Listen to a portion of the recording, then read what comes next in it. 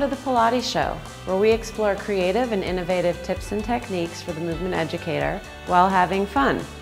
I'm your host, Ann Matee, and today we're going to talk about side kicks on the Wunda chair.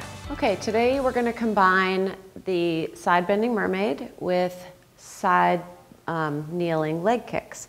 We're going to use the Wunda chair to do that.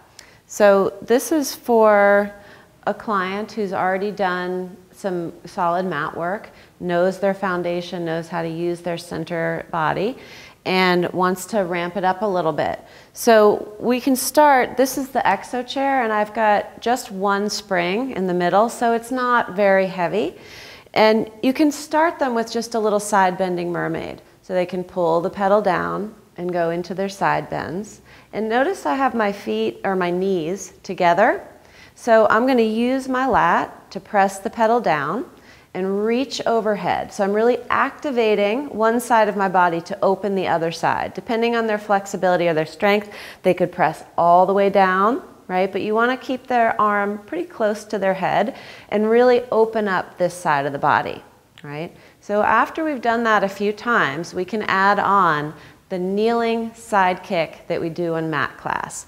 And having to hold the pedal down is a nice alignment technique, and it's also a great stabilizing technique. It helps them with a few different things like that. So let's try. We're going to go into our side bending mermaid like we did before, and this time we're going to press the pedal all the way down, and you can advance this exercise or keep it small depending on what you want to do. To keep it small to start, we're going to really have the client's hips really organized. They're going to slowly float their knee up as they press the pedal down and just keep their knee bent. So they could continue to reach their arm here, or for more stability they can bring their hand onto their hip, and that will remind them where to be. So you need to have their body nice in alignment on the side body, and then they could add an extension of the leg for an advanced client, or they could keep it bent.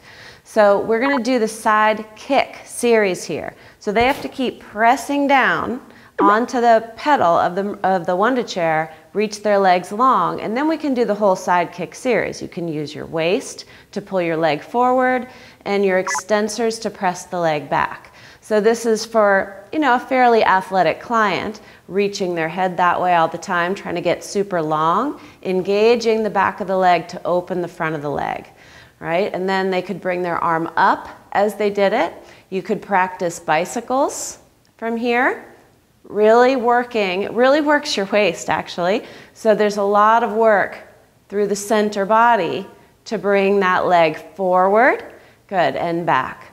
And then you could also practice coming up very slowly. And that's a surprising amount of work. So you could spend a good amount of time here just reaching over, slowly pressing the pedal down as the leg comes up, and keeping the machine very quiet. Will be a lot of stability work through the torso.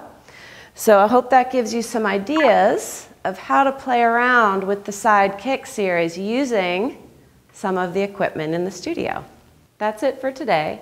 If you have a comment or a question you'd like answered on an upcoming episode, comment below on our forum, Facebook, or Twitter. See you next time, and never stop learning.